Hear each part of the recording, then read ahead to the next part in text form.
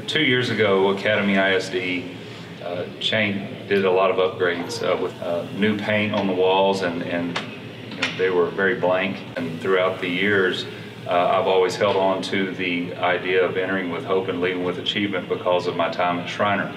That was it was a no-brainer when I was going to put signs at the beginning of the hallway. The entering of an educational hallway is just like the entrance to the university. And the very first thing I saw was that enter with hope, and it stuck with me. And my goal when I put these signs on the walls entering the hallways was that every student can enter with hope. Hope for a better day, hope for a better week, a better year, a better future.